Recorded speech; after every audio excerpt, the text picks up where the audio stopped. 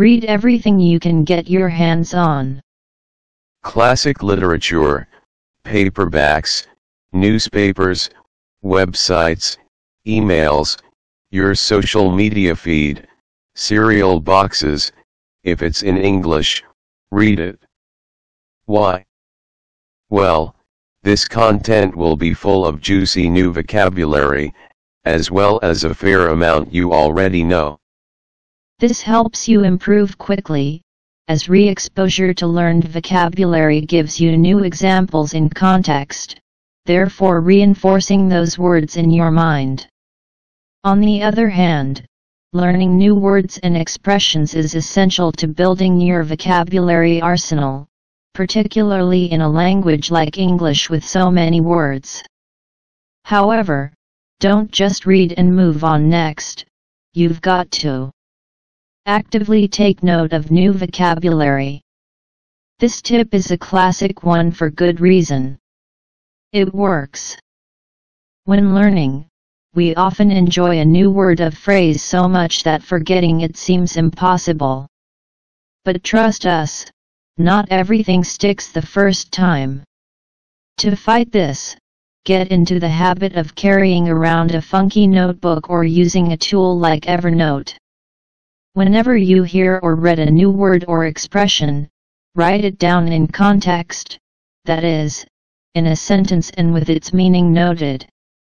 This saves you time as you won't return to that word and ask yourself, what did that word/expression mean again?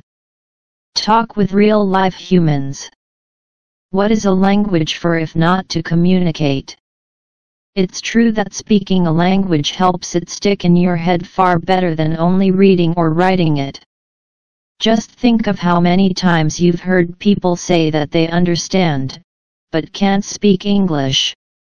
A lot of would-be English speakers have turned talking into a huge insurmountable barrier that only serves to psyche them out. Don't be like that.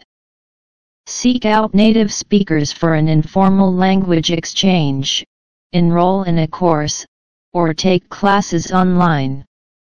Subscribe to podcasts or YouTube channels, in English.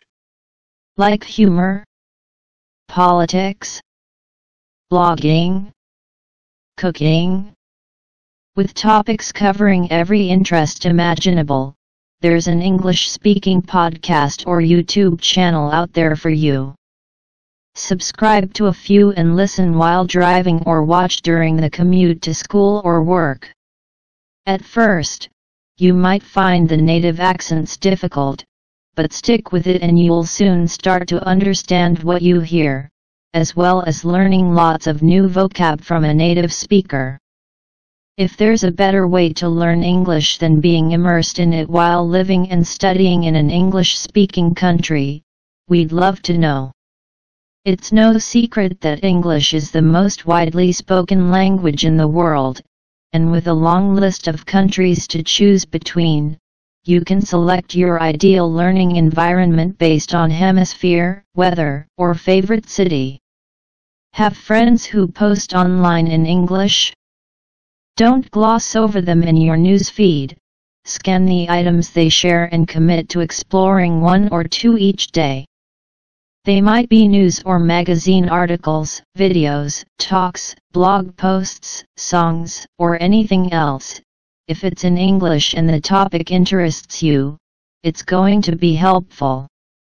Curiosity may have killed the cat, but it also propelled the language learner to fluency.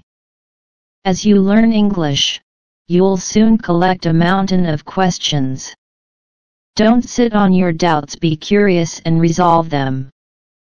If you're enrolled in a course, ask your teacher. It's what they're there for, after all. But if you're learning alone, don't worry. Find answers in blogs or language websites, ask other learners, or read through forums. You'll be happy you did. Mix up your learning by picking a native English-speaking actor or singer you like. Now, head online, find a bunch of interviews they've given and watch them. Watch once for gist, then again, taking time to note down interesting expressions and words you hear. The slang, stories, humor, and anecdotes that come out of these interviews are sure to give you plenty to work with.